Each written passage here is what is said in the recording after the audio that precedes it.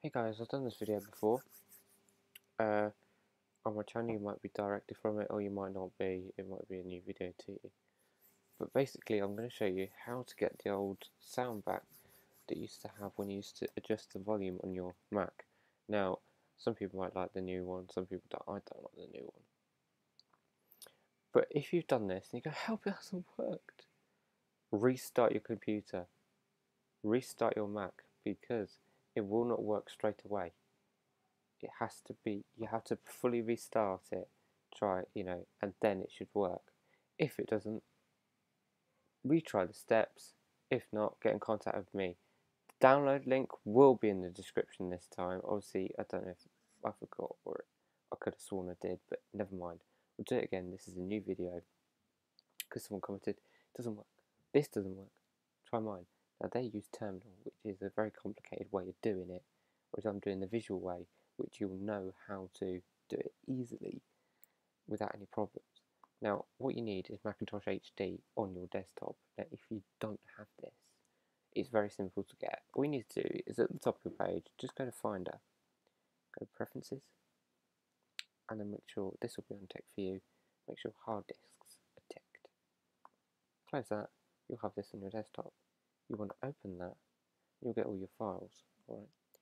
Now, what you want to do is, go away, is literally all you want to do is go into System, Library, okay, then you want to go down to Login Plugins, okay, now I've probably gone past that, haven't I? Yeah, there it is. Click on Bezel Services .login plugin. Now, do not double click it because it's going to be like this. So what you do is, do a right click. So two fingers, press down if you've got Mac Pro or whatever.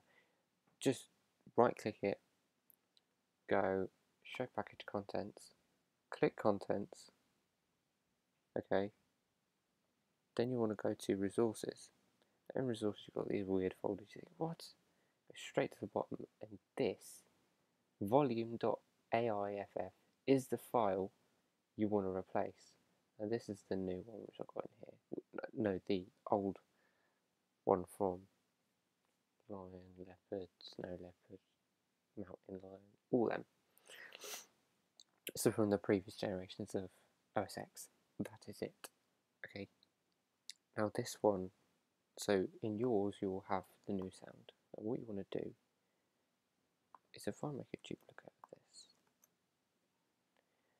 you'll see what I mean. You'll get a file like this, which is exactly the same name as that.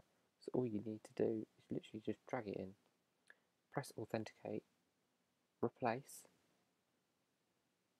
It will ask you for your password, or if you don't have one, press OK and don't enter anything in.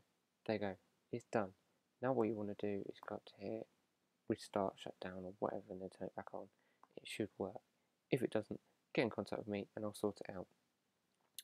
So that's it pretty much, guys. Thanks for watching. Please comment, rate and subscribe. Every subscribe helps. So cheers guys, more videos coming up soon. See ya.